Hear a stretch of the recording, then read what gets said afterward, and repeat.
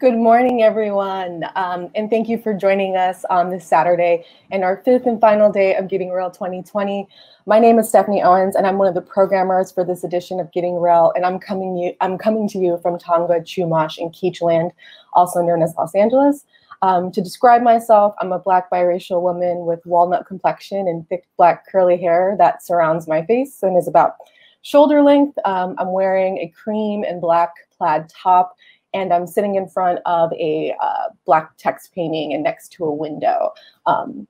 Just a quick note before we start the session today, the closing event for Getting Real is a screening tonight of Through the Night by Loida Limbaugh, which is a co-presentation with the Camden International Festival.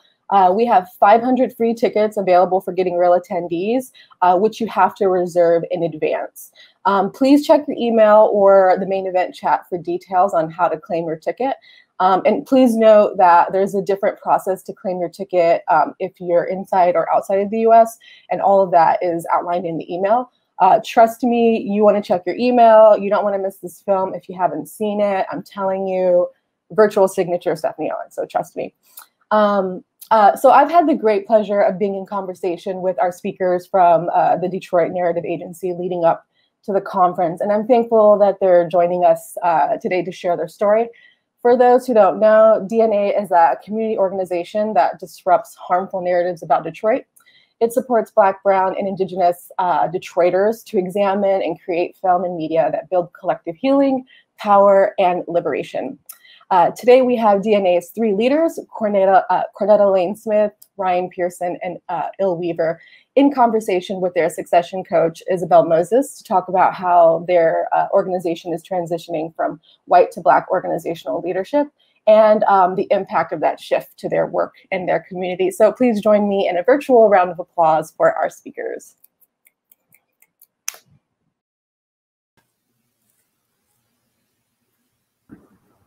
Hey, everybody. Hi, good afternoon or good morning. Good morning, good morning.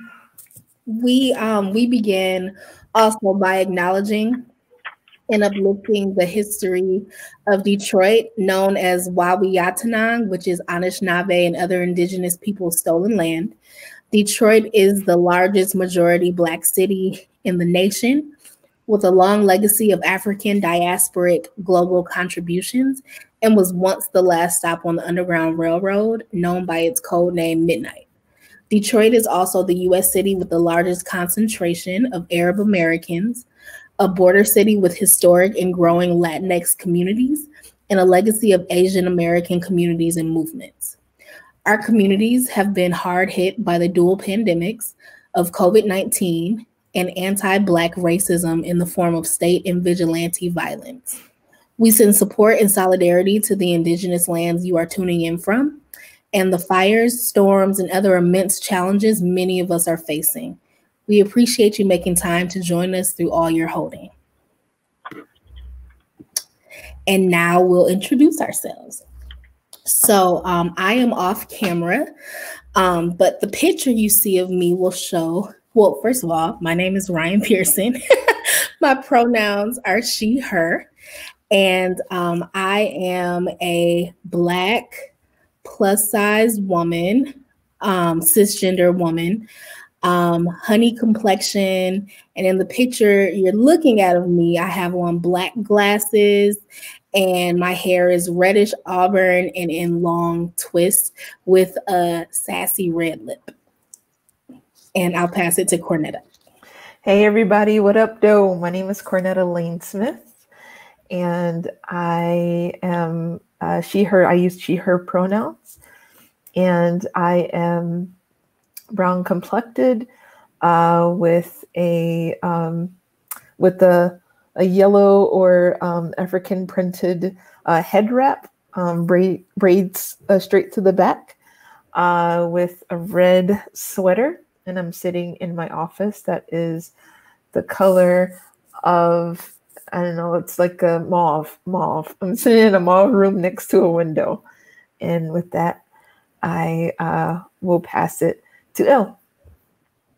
Good morning, everyone. My name is Il Weaver. My pronouns are they and them. And for audio description, I am a gender nonconforming, trans, white, European ancestry, Ashkenazi person. And I am wearing a floral button-up shirt and a floral tam hat. And I am sitting in front of a lavender wall. And I'm going to pass it to Isabelle. Hey, everybody. I'm Isabelle Moses. I use she, her pronouns. I'm a caramel-complected Black woman with a somewhat wild curly fro today. I'm wearing red eyeglasses and a red and black African print dress with gold leaves. And I am in a green room with some social justice movement art behind me and lots of plants next to a window. All right, so we are really excited to be with you all today. And we are going to, I just want to give a brief overview of our session. We are going to share about the history of DNA. We're going to talk to you about why transitioning to Black leadership matters. And then we're going to share reflections from our succession planning process to date. And after that, we'll take your questions. So please feel free to put questions in the chat. We may not address them until we get to the Q&A portion, but if we can address them along the way, we'll do our best to do that. So we're going to start with Il, one of the co-founders of DNA. Can you share about the context that DNA grew out of? For sure. Thanks, Isabelle. So I'll set us off a little DNA context. DNA grows out of years of grassroots media-based organizing here in Detroit. And we're a sponsored project, which means we're fiscally sponsored and supported by Allied Media Projects. And Allied Media Projects, or AMP, which also organizes the Allied Media Conference, defines media-based organizing as any collaborative process that uses media, art, or technology to address root problems and advances holistic solutions towards a more just and creative world. Media-based organizing is a community-based process to investigate problems, envision solutions, and then work together to make them real. So we at DNA build on that long legacy of media-based organizing here in Detroit. And to give some examples, there's one of the oldest out Black lesbians known to be from Detroit is named Ruth Ellis, and she joined the Ancestors at over 103 years old, if I'm not mistaken. And she used to run a print shop here in town, and that print shop helped to fund a Black queer speakeasy at her home where, Black queers were transgressing what was then considered illegal to be who they are. And then Broadside Lotus Press, one of the oldest Black publishers in the country, grew out of Detroit. Drum, or the Dodge Revolutionary Union movement, which was a Black-led union movement here to push back against white supremacy in labor organizing. And they took over Wayne State University's South End Press to organize Black and brown auto workers with leaflets and things of that nature. James and Grace Lee Boggs, Grace Lee Boggs was one of my mentors, and they used to put out pamphlets and things of that nature, as well as many Detroit filmmakers and media makers, such as Juanita Anderson, who we work closely with, and Gia Kai, who has also served as an advisor to us, Ron Scott, who has now joined the Ancestors, but did a lot of powerful community media here, and Dream Hampton, who's also served as an advisor to us and some of the filmmakers we support. So we grow out of that history. We don't just start 5 years ago. DNA grows out of that very rich soil here in Detroit of media-based organizing. So I'm gonna pass it to you, Cornetta. Can you speak more about the media-based organizing process that DNA was founded through 5 years ago? Absolutely. Thanks, Il. And you can bring up the slide for this one. So DNA was actually established in 2015. And a year later, we convened an advisory team to host community conversations in a forum and create this visual word map similar to what you see here. And we asked two questions. The first one was, what stories are Detroiters sick of hearing about our city? And this is what they had to say. They said, we're tired of hearing stories of Detroit as a blank slate. Detroit is a crime. And more recently, stories of a comeback city of, Detroit being saved by these white corporate giants. On the flip side, the second question, the next slide, was story. What we asked the question, what were stories that Detroiters wanted to hear more of? And they said they wanted to hear more stories about narratives that addressed systemic root causes and uplift history and legacy of Detroit, and stories about resistance and resilience.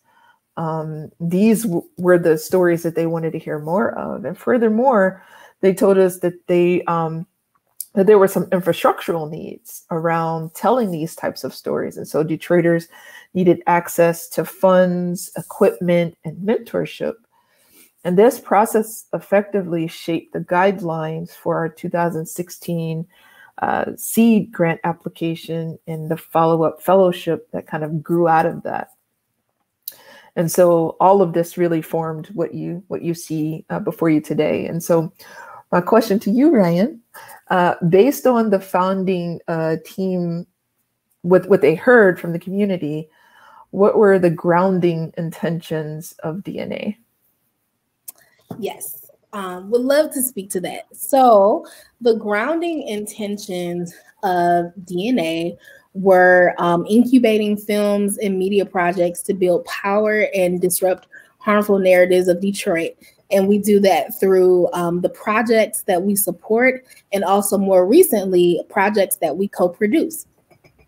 Next was expanding Detroit community's skills, knowledge, resources, and opportunities in the craft and ethics of storytelling, media and filmmaking, and social justice. And we do that through our programs.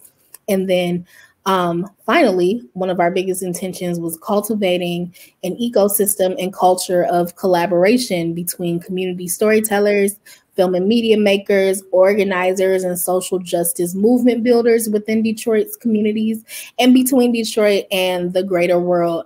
And we do this through the partnerships we have with local partners and organizations, as well as national and international.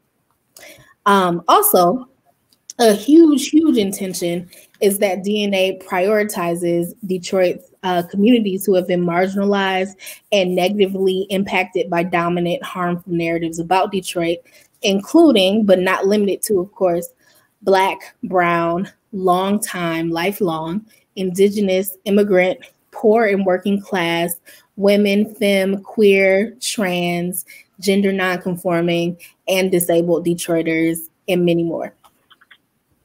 And so, Il, would you be able to share some highlights from the first 5 years of DNA with everyone?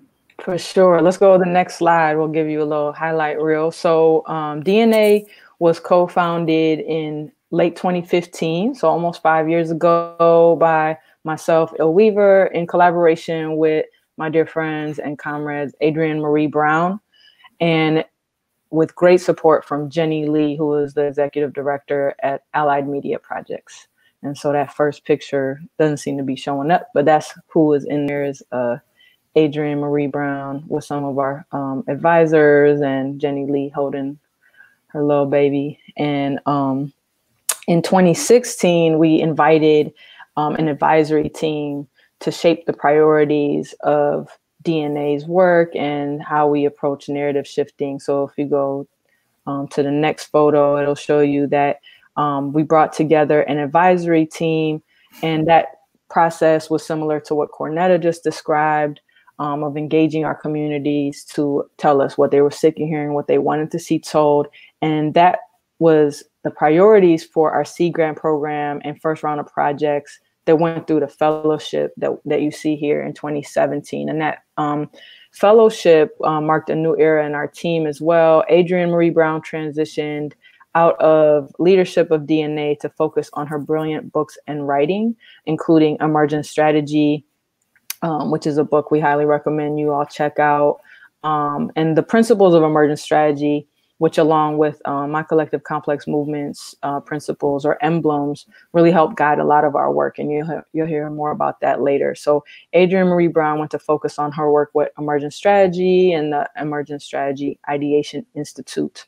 And then when she stepped back, I kind of became the director, but the intention was always to transition out to Black Detroiter leadership. That was always the intention of our team.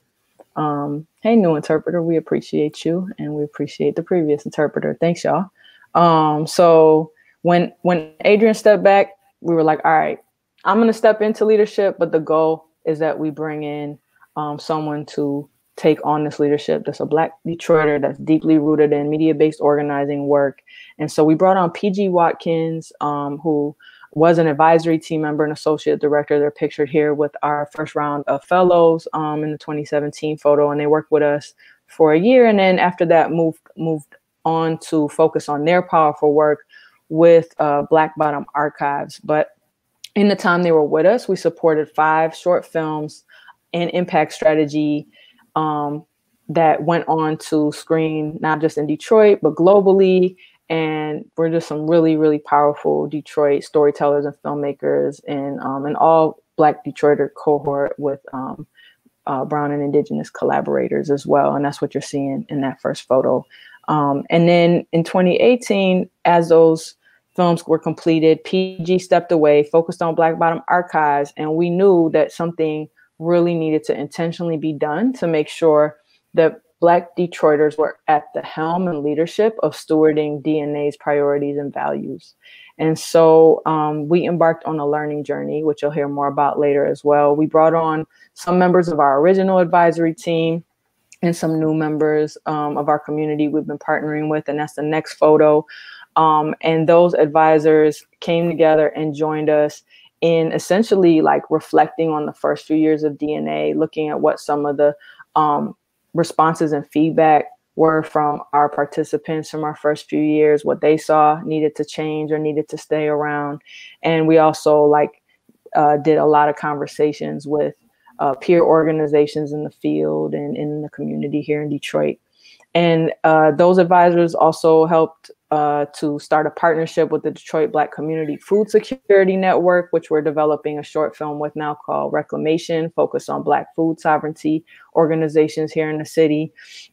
And some of those advisory team members supported us in developing a really intentional hiring process to bring on new co-directors. And through that process, the biggest highlight of this timeline, if you go to the next picture, is that we brought on Cornetta and Ryan as my co-directors with the intention of, in a year's time, they joined last summer to work through a very intentional succession plan so that Detroit Narrative Agency will be led by Black Detroiters who are at the center of our organizational goals and values. And so since Ryan and Cornetta have joined as co-directors with a lot of support from Isabelle, our succession coach, we went through a process of this learning journey. We launched Ethics and Aesthetics, which is a film screening and talkback series in partnership with Cinema Detroit that we hold quarterly, and we hope you join us for online. We launched Radical Remedies, which is a short creative video submission project. That's a rapid response project that Ryan really helped to bring to our team as a way to support our community, especially Black, Brown, Indigenous Detroiters and Michigan residents, to respond to the dual pandemics of COVID-19 and anti-Black racism and state violence. And then we also made a very intentional goal of myself transitioning out of directorship at the end of 2020 into an advisory role and a support role, and Ryan and Cornetta taking us into the next 5 or more, many years of DNA's future. And so before we talk more about the process of our succession, we wanted to really ground in why Black leadership is so important in this time and in Detroit. And so I would like to invite you, Isabelle, back to share more about that and help ground us in the purpose of this work. Thank you. All right, thanks, Bill. So next slide, please. So I want to just take a moment and talk a little bit about why transitioning to Black leadership matters.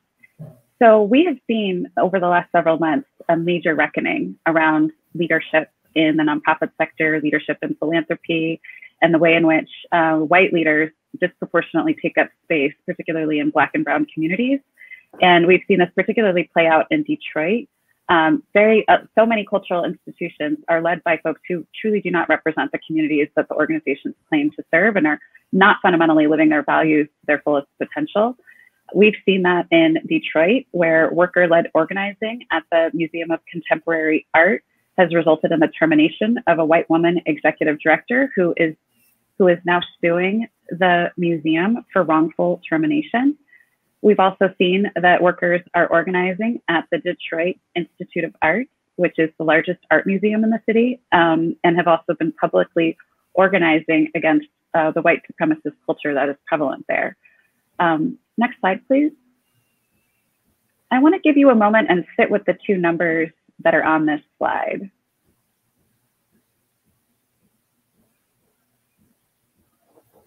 So as you see, Detroit is the largest majority Black city in the United States with about 78% Black, according to the 2010 census. And Vanessa Daniels wrote a really compelling op-ed in the New York Times about the dearth of funding targeted to women of color-led organizations. And as of 2016, the number was 0.6%. And that is not a typo. 0.6% of funding was going to women of color-led organizations. So when we think about the real disparity in not just the opportunities for leaders of color, but also the way that funding flows, we're clear that white supremacy is a major factor and a driver of this, as well as the fact that without very intentional and deliberative processes, when you do give Black leaders the opportunity, very often they are not set up for success. And there are several research reports that really point to this. Building Movement Project did an incredible study called Race to Lead that talked about the fact that Black and people of color who are seeking leadership opportunities have the same aspiration, the same desire to lead as their white counterparts, but very often are not given those opportunities. We also see in other data that, that when people of color are given those opportunities, they fail often because the funding dries up, because of the relationships that were engendered by their predecessor. People are not able to continue giving to the Black leaders at the same rate. Very often, many times, Black leaders take over organizations that are in peril or in distress and are expected to work miracles. So when we think about reversing some of these trends at the Detroit Narrative Agency, we're really cognizant of the fact that there are some incredible structural barriers to overcome and that it requires a lot of intentionality to reverse these trends. So with that, we actually would like to talk a little bit more about how Ryan and Cornetta came to be the leaders of Detroit Narrative Agency. So Cornetta, can you share a little bit more about your personal journey? And we'll go to the next slide. Yeah, absolutely. First, let's just take in this photo because, you know, we worked hard on this photo shoot, and I just want to shout out Brienne White for getting us right on this photo. Yeah, so just a little bit about how I came into this work. So you can take the slide off now. So I came into this work really because I am a community storyteller, and I believe that stories can heal, can teach, can do a multitude of things. And with my community storytelling work in the past, I've seen just how community stories, specifically neighborhood stories, can help push back against neighborhood rebranding or gentrification in the fact that gentrification really tries to eradicate or erase history. And so I've seen community storytelling really celebrate community history and tell gentrifiers no. And so I've seen that firsthand. And I just really wanted to see what else can storytelling do within an organization. Because at the time I was like by myself doing this work with community, I should say. I was doing this work with community. And I was curious, what would happen if I joined an organization that focused on narrative work and building stories and community stories? And so when I heard about what was happening at Detroit Narrative Agency, I thought this would be my opportunity to co-create a healthy, non-traditional work environment that I had never experienced personally. I came, from a background of a lot of like nonprofit work, and mostly white led. And, as my experience as a Black person in a manager position or an associate position, I saw how there were always like this public facing, like, we support Black and brown people, but then internally that was not necessarily the case.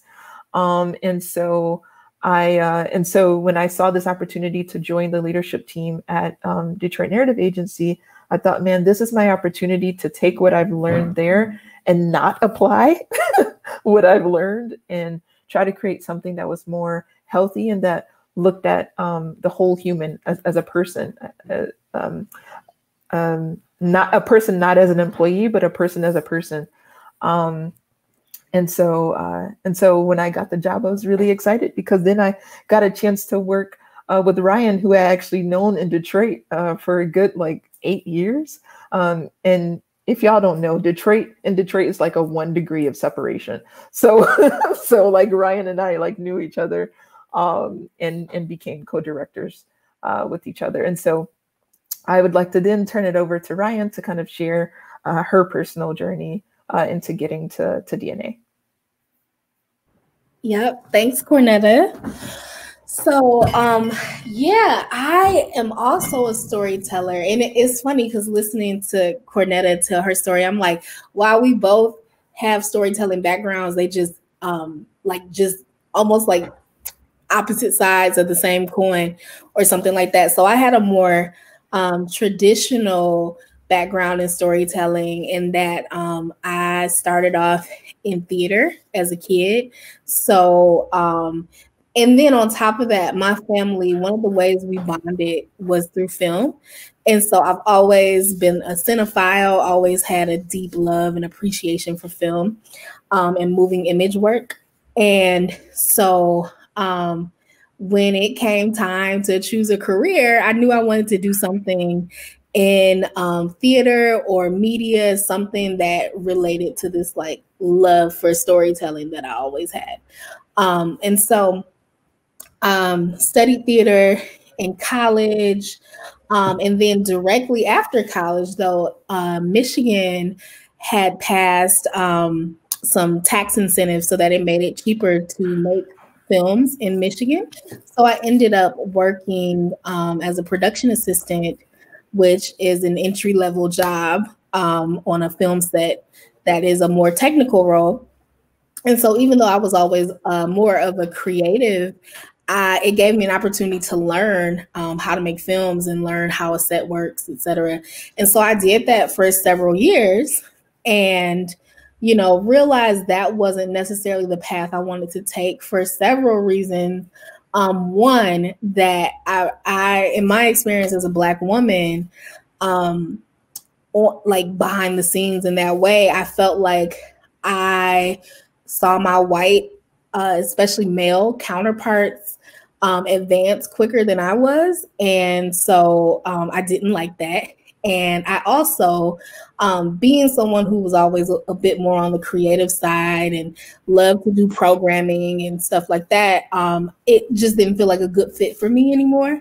And so I ended up getting into a lot of arts and cultural nonprofit work, and lived outside of Michigan for a while, lived in California, and then moved back to Detroit and found this opportunity with DNA, which kind of married all of my worlds, which was like storytelling, community, especially centering Black and brown people in our stories, and then also media, film, and just sort of everything that I love and that I value in work. And so applied for the job, clearly got it.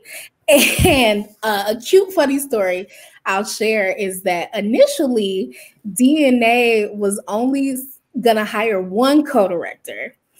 And so Cornetta and I, like she mentioned, we had known each other just in the Detroit sort of like creative arts community for years.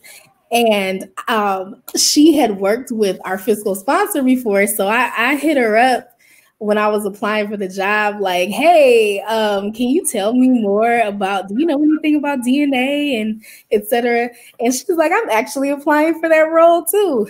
So then we both were like, okay, we'll talk about it after we see who gets the role. Like, and then both got so and Il told us both that like they couldn't choose between us because we both brought like different qualities that aligned and matched each other.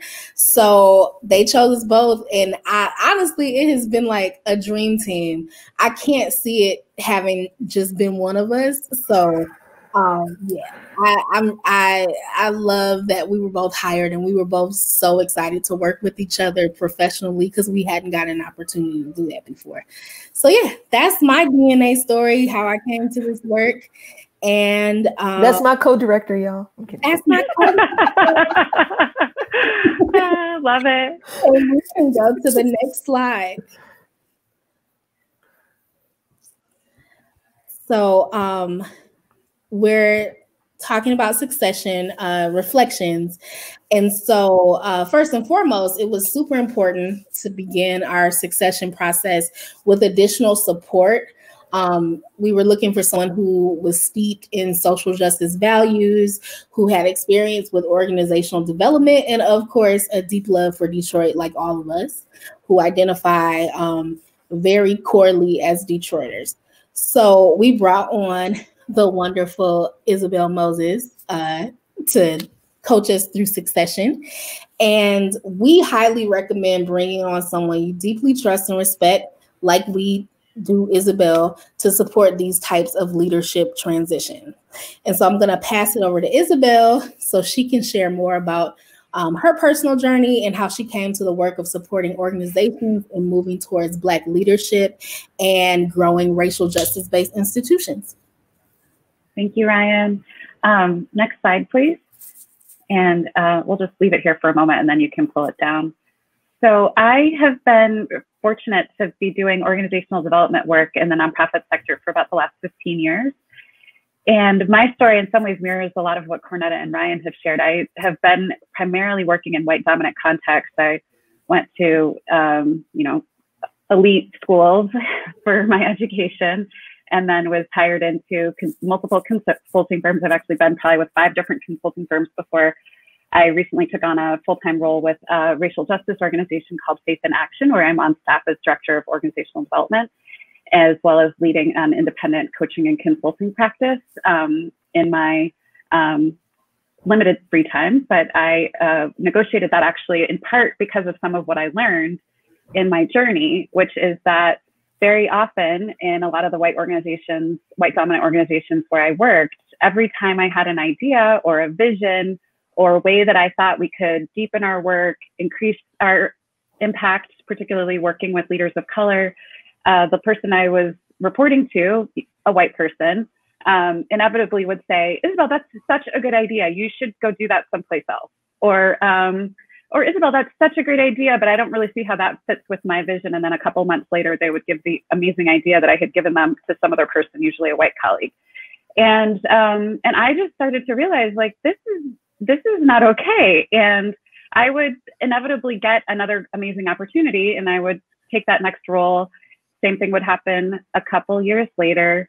And then I would again realize that for me to manifest what I thought was necessary in leadership, I might actually have to create my own thing. I was fortunate though, in the meantime, to get the opportunity to join Faith in Action, as I mentioned, which was itself going through a transition from white dominant leadership to Black leadership. And we now have really an all person of color leadership team, as well as a majority POC staff around the country, which is really incredible. And I realized that I was also going through a process myself of deconditioning, decolonizing, unlearning whiteness and white dominant ways of being. And as part of that process, moved from Washington, D.C. to Detroit about 3 years ago, because I also wanted to center my life and my work in Black community and be in deeper relationship with Black folks than I was able to be when I lived in Washington, D.C. So I recognize that my own journey in some ways mirrors the journey of a lot of the organizations that I am partnering with. And I see this as kind of an interesting parallel where, you know, the work that I'm doing personally, the work that many of us are doing personally, and unlearning and deconditioning is, again, mirroring and paralleling with a lot of the work organizations are doing to unlearn, decondition, and frankly, to come back to who we have always been and to reclaim Indigenous practices, to reclaim Black-centered ways of being, and to celebrate that and to figure out how we can actually make that vibrant in the organizations where we work. And I know that I feel more full and more whole when I get to bring my full self into the workplace every day. And Alvin Herring, who's the executive director of Faith in Action, he really recently put out an intention. He really wants our organization to be the best possible place for Black folks and all people of color to work. And I'll sign on for that vision and stay at that organization for a long time. And I'm also grateful that a lesson I learned was that I need to keep a little piece of my time for the projects that are passionate to me and not give my entire self over to one organization. So in starting my own independent practice, I've been able to partner with amazing organizations like DNA and a number of other organizations around the country, and have been fortunate to partner with a number of leaders who are grappling with this question of how do I fully embody the values that I care about in the organizational work that we do? How do we unlearn, decenter whiteness and white leadership and create space and opportunity for leaders of color, particularly Black leaders? So that's what we're going to talk more about, is that process and what that looks like within DNA. So we're now going to go through a series of our top insights, and we're going to have an opportunity to get into more of a conversation across Il, Ryan, Cornetta, and we're going to start with, if you go to the next slide, the first major point that we want to lift up is co-creating shared values, culture, and vision. Since one of the first things that we worked on when I started working with the DNA team is really making sure that this culture and the vision and the values were collectively shared and held across all three co-directors. So Cornetta, could you start by talking a little bit more about the process that you all have been using to do that work together? Sure, yeah. Or Ryan, did you want to talk about how we honor flexibility in the work, and then I'll piggyback off of you? Oh yeah, sure. One of, or a few values that I'll share. One of the biggest ones is that we honor flexibility in our work and we keep our communication open. So like an example of that is, DNA is quite busy for a 3-person staff. And we recognize that, and we are planning to do some hiring soon to help support us.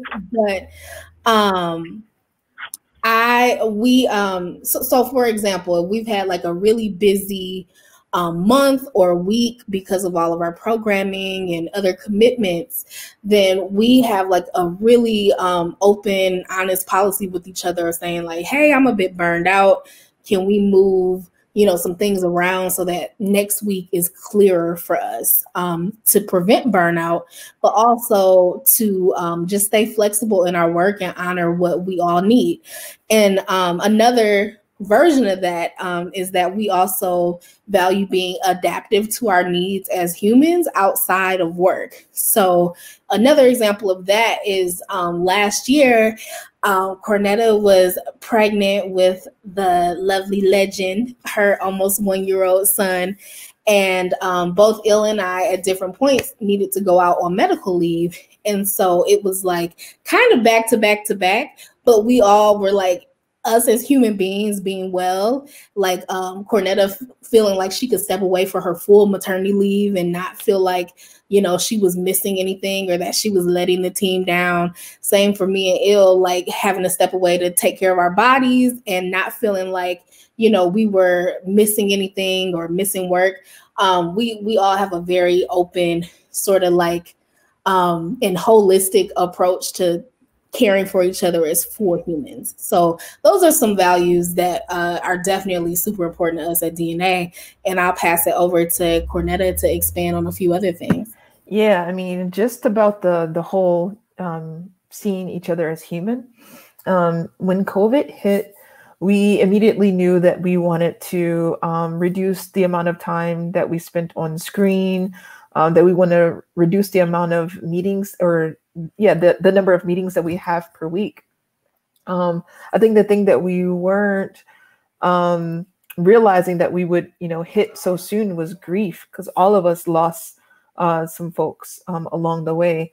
And so, if we needed to step away, if we couldn't make a meeting, if we weren't necessarily fully present because we were holding on to the fact that there's a global pandemic, not only of COVID-19, but also anti-Black racism, we could do that without any recourse, without feeling like I was going to get fired.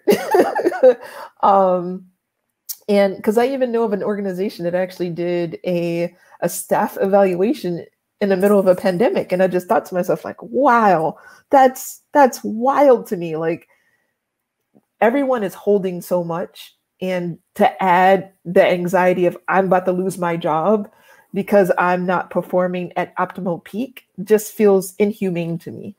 And I was just really glad that we as a leadership team said that we weren't going to evaluate ourselves in that way, and that we were going to take one day at a time. So we honor each other as humans first.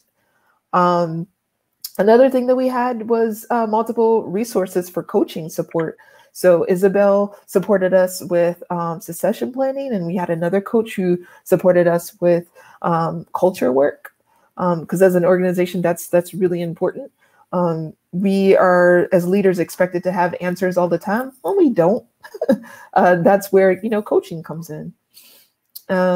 We practice emergent strategy, and it is fundamental to how we do our work. So Il mentioned emergent strategy earlier today. Adrienne Marie Brown's book really taps into that, and we encourage you all to go check that book out. And then as a cultural norm, together, we all really value learning together. So we actually rotate who leads our study group. We, find a principle or something that we are interested in. Black feminist thought, how different learning styles. Speaking of 1-year-old, here's my 1-year-old. He's coming in. But we all really value like learning as a team. And so we do have study groups. And then we also embarked upon like a year-long learning journey where we basically try to understand the last 5 years of DNA and for the purpose of us co-leading, in the future and identifying and transitioning leadership in a healthy way. Hey, y'all, this is Legend William Smith, my son. But yeah, so just being adaptive. So like the humanness of this. So this happens all the time where he's taking my my mic. And so with that, I'm going to pass it over back to Isabelle. Thank you, Cornetta, and thank you, Legend, for gracing us. We love you so much. And this is a great illustration, right? Like, bring your baby. We love it when you bring your baby. He frightens all of us so much. And I think this is actually a great segue into disrupting white supremacist culture, which is one of the next principles that we wanted to lift up. If you could just flash the next slide, please. So that's our kind of second key point. You can go ahead and take it down. And we wanted to talk about the truth of the matter, which is that one of the biggest barriers for this type of transition is the funding and financial constraints that are often put upon organizations to begin with. And then you layer that on top of the lack of access to networks that many Black and people of color leaders face. So Il, can you talk a little bit about some of the ways that you have been intentional about disrupting some of these practices and being really intentional about transitioning the relationships to Ryan and Cornetta? For sure. Ryan, would you be open to start, and then I'll add? Sure. Yeah, I can start. So one big part of the funding piece, especially transitioning from white leadership to Black leadership, is transitioning those relationships. And so one of the things that we have talked about as a staff is that outside of just executive leadership being the folks to meet with funders and to build those relationships, as we hire more people in and expand our staff, we think all staff should be invited to the table with those funders so that relationship building is happening with everyone. And to a point that Cornetta made earlier, as we hire people and, want to see them grow within the org and, possibly become leaders of the org later on, that's really important to start those that relationship building when they are, a coordinator or an administrative assistant or something like that. And not only that, but, when I first started working in like the arts and cultural nonprofit sector, I had that experience of when you're not in a leadership position, kind of feeling like, you don't get to go to the important meetings, or your voice is not heard in that. And so we want to change that culture as well, so that like, no matter what your position is on the staff, like you're being introduced to people, you feel valued, etc. So outside of that, we also, with our funders and in funder education endeavors that we're a part of, we're naming that we need 3 to 5 year generational operation, 3 to 5 year general operations funding, so that we're set up to be financially sustainable, and that we don't have to, worry the way that a lot of organizations that tend to be led by people of color have had to worry about money year to year. We also want to bring in funders as partners to support Black and Brown leaders, so that the org is financially stable. And so again, through the funder education, we're a part of a design team of national organizations where we do funder education work. And a big part of the education is telling funders that we need to set successors of color up for financial success. And some of the ways to do that are through like guaranteeing funding for several years, operational funding, not just, specific funding on a program or a project. Another thing is relationship building is key with everyone. So like outside of funders, us, building relationships with other organizations that are like our sibling orgs in the field, also giving space to the leaders, Cornetta and I, new successors of color, to learn and grow, not expecting perfectionism, because that is a white supremacist value, and also just giving us space as new co-directors to grow, learn, make mistakes, etc. And then also naming the power dynamics of switching from white-led to Black-led. And so with that, I'll pass it over to Il to give some more examples of ways we're disrupting. For sure. Yeah, I think that piece that you just shared, like naming the power dynamics of a white-led org to moving to, in this case, to Black women, co-directors, lifelong Detroiters, in the landscape that Isabelle, you described earlier of like, we just know statistically such consistently groups are defunded when you have these transitions happen. When a founder leaves, that's a fear and some that people are concerned about. But then when you have the added layer of, white supremacist culture and funding, then you're dealing with potential blowback and loss of support and funding.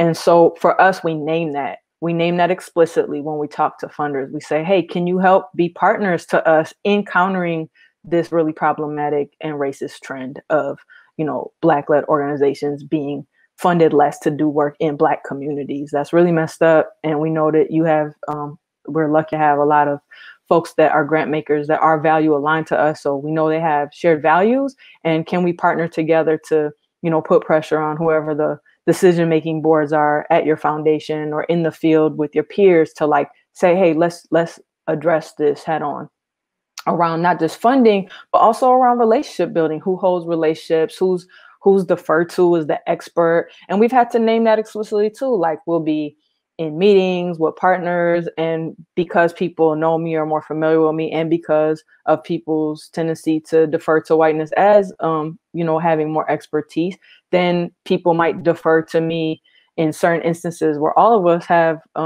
shared information, shared context to speak to it. So I'll, sometimes more subtly just, pass the mic back to Ryan or Cornetta to speak to it, but sometimes more explicitly be like, hey, y'all, can we not do the thing where I get looked at as, the masculine perceived white person that has all the answers? Like, that's not what we're doing. That's not what we're up to. Can we just name it and counter that directly? So naming that is key. And then also like how that shows up interpersonally. So first and foremost, like for us internally as a team, like, I used to be a touring musician, and one of my first records I ever released was with my crew Anomalies with my homegirl Halix, and it was called Perfectionists. Okay, so perfectionism runs deep in my bones. My mom is an immigrant who, her whole thing is like perfectionism, urgency. That's what's going to protect you from, that's what's going to help you survive. And then you internalize that. So I've definitely internalized urgency, perfectionism, workaholism, all those things unproudly. And then all those things perpetuate white supremacist culture, right? And so as Ryan and Cornetta came into the org, it was like, how do we very intentionally counter that? Like making a really open space for feedback so that they could give me feedback when I was perpetuating those cultures or where any of us were, but especially me. And then additionally, me being able to self-reflect, be accountable, and also me stepping up to the plate when we work with partners, especially white dominant organizational partners, and they're perpetuating that culture of perfectionism, of urgency, of other white dominant organizational just practices that end up being very harmful and putting a lot of extra labor on Black women leaders, in this instance, Ryan and Cornetta. And so I've had additional meetings or side conversations with white partners to like really try to disrupt, address head on, do extra labor to be able to in some ways intervene on that becoming the work that Ryan and Cornetta have to do, or sometimes having to make decision that we don't take on certain partnerships because they perpetuate those dynamics. And then I just want to circle back one last thing around feedback is like, we have this really open space for feedback, for non-defensive receiving of feedback and being able to share it with each other in loving and caring ways. But I think that's especially important for myself, for other white folks in leadership roles, in any kind of collaborative role, to be able to listen, receive, believe Black folks, Black women, Black transgender nonconforming people, Indigenous and brown folks that are telling you, yo, this is how your whiteness is showing up in the room, as a white body person, and how to really ground, listen, be in dignity, be in solidarity and co-liberation when those pieces of feedback come up. And then additionally, I've had to learn to fall back on giving feedback, because a lot of my feedback was rooted in me trying to replicate what my standards were, versus now moving to a place where I do my best to give feedback when asked for that feedback, and just basically moving forward and following the leadership of Ryan and Cornetta and being able to set new standards and still principle and value aligned standards, but ones that are more reflective of the culture and values that they bring to the table uniquely. And so I'm going to transition us. I know we're running low on time. All right. If y'all want to add Bill. anything. Well, I'm going to go ahead and move us along to the next point we wanted to lift up, which is around intentional transition. So I'm going to suggest, Cornetta, if you could speak to this, and then we'll try to make sure we hit all the points and have a little time for questions at the end. Yes, thank you, Isabelle. And I'll be quick on this. So we were really intentional about just like making sure that that relationship building that we were talking about earlier, and how that takes time. So we can't just like be introduced to someone and then that's it. We have to be introduced to a person, to a partner, to a funder, and actually have time to start building that relationship. And so we would suggest or make the suggestion that when transitioning, have a long enough runway so that it doesn't feel rushed, but that it's short enough to not overextend. and that we move at a speed of trust. That is a value of ours, to move at a speed of trust. So building those relationships intentionally so that it doesn't feel rushed, but actually like we're actually building onto something. And then succession planning as a value. We knew from the beginning that IL was going to transition out. And so that's how we approached the work. Having that always in mind helped with just being intentional about, the transition. But then also, even for me, like I'm thinking about the next Detroiter who can take my place. I'm thinking about the next young person of color who, I have something that I'm going to add to DNA. But I'm hoping and I'm looking for someone to come in maybe as an associate so that they can be grounded in the ways of DNA, and then train them up to be leaders within the organization so they can take it on to the next level. That is a value of ours, and we're very intentional about that. That's great. So that once the second to last point is around clear roles and timeline. Ryan, can you speak to this one? Yes, I can. So as far as like clear roles and timeline, well, first of all, we've been focusing on our internal and external communications. So we, sat down with Isabelle and developed a communications plan about how we would tell people about this transition. So we decided to share with our funders individually, like have some, invite them to connect, especially because of COVID and everything. It had been a while since we connected with folks. So like just do some like relationship building, and then in those private conversations, share with them the transition plan. And so that's how we've been dealing with it internally. And then externally, we've started to let our other partners know, and other, people we work with or collaborate with. And so now it's like fairly public. It still hasn't been like a huge announcement, but also like in our programming or like in our partnerships, like you can see IL, like if people are paying attention, they can see IL like stepping back and me and Cornetta like heading everything up.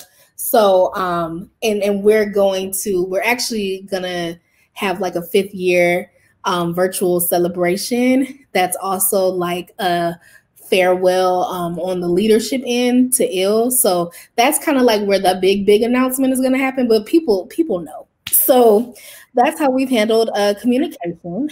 And then in terms of like some pitfalls that have happened, or in terms of other things that we're aware of in terms of timeline and role, is developing our roles. So like when we came in, we knew we were co-directors, and both Cornetta and I were given titles. Like I'm the director of program, Cornetta is the director of community impact.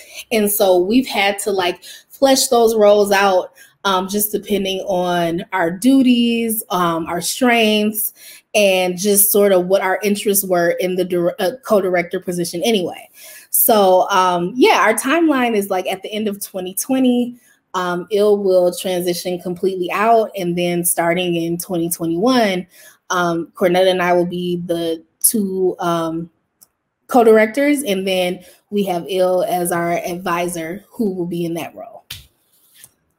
All right. Well, Cornetta, we want to go ahead and invite you to share our last point, since this might be a great one to close on. And we're so sorry we weren't able to take questions, but we hope this has been rich and fulfilling, and we'd love to engage with you offline.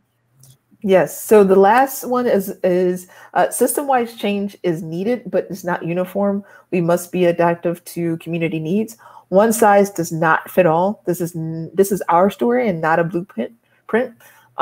Start with principles, start with listening with communities and building relationships, and then go from there. And with that, thank you. And this is how to stay connected with us. Real quick.